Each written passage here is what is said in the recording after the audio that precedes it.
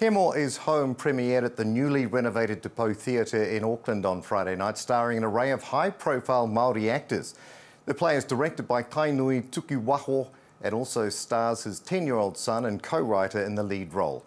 Tainui wrote the play with his 5 children as a fun way to keep his tamariki occupied during the COVID-19 pandemic and will be showcasing at the Henderson Theatre until Sunday. One of the actors, Maka Pohatu of Wellington Paranormal and the Modern Māori Quartet, is with us now. Tēnā koe, Maka. Thanks for joining us. Tēnā koe, Neil. How was your Friday night? How did the audience respond? Friday night was amazing. We had a great opening. It was lovely to have a live audience and see where things land and fair weather, laughter, and the tears come. It was a great night. And talk us about the story. What's the story and what's your role? I play a character called Koro renovated, aka Koro Blossom, and the story is.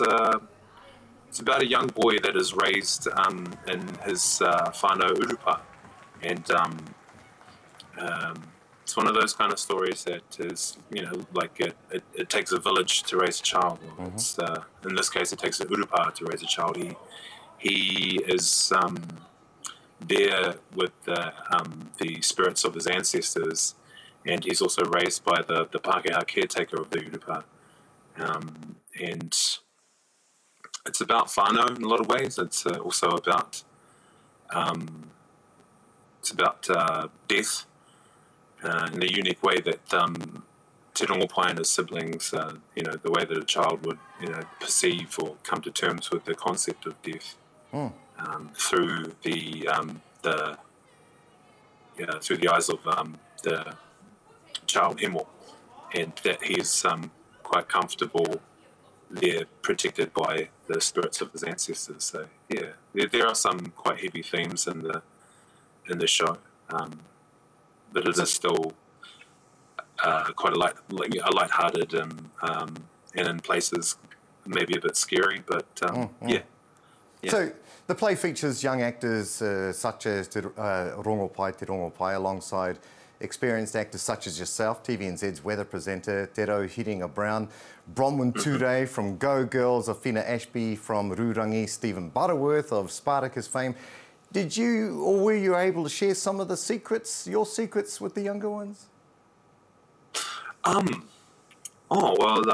One big secret is that there's hard work and focus, and being able to apprentice under more experienced people. In this industry, you're lucky to be surrounded by lots of wonderfully talented and amazingly experienced people. So one secret is that there is really no secret. It is about hard work and patience, but also that it's entirely possible. It's a very large industry, and you can do anything. Right now there are places like Unitec and Toi Whakaari that are taking intakes straight out of high school. So and even before then, obviously, like Te Rongopai is 10, so right from child actors to our more experienced actors, it's a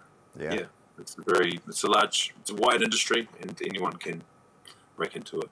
Yeah, I suspect there's a lot of embracing of the younger ones too, especially by some of you more senior actors. Now, this is the first production to showcase at Te Pou Theatre since its $3 million renovation. What's the new upgrade theatre like? Oh, it's amazing. Yeah, it's very modern, very bougie, and all the modern upgrades and everything. It's wonderful. And it's wonderful to be the inaugural show to kick off, to really showcase Te Pou as a wonderful venue. It has other spaces in there as well to work in. It's really fantastic. It's really fancy and warm and inviting.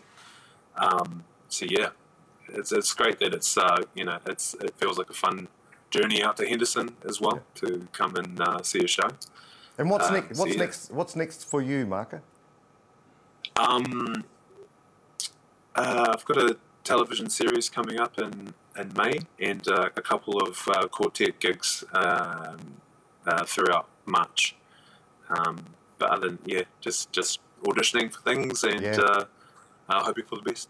The life of an actor. Very good. Appreciate you joining us. Maka Pohatu, starring in Hemo is Home. Thank you for joining us today. Ngā mihi.